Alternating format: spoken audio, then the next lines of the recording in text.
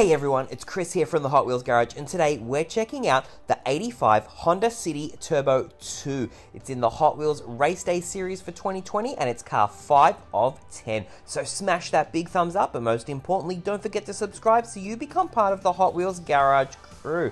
Now take a look at this little pocket rocket. It's bright red there, it's got that turbo on the side, it says the 85 number, obviously because it's an 85 model year. It's got Honda written on the side. It also got that blue and yellowy orange stripe.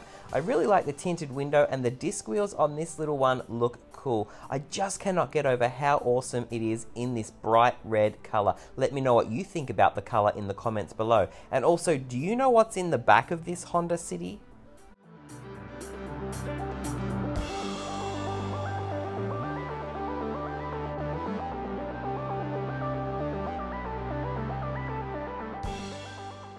Time to see the 85 Honda City Turbo 2 on the track. It is a little cool car. Give it a push around and look at it fly around the loop.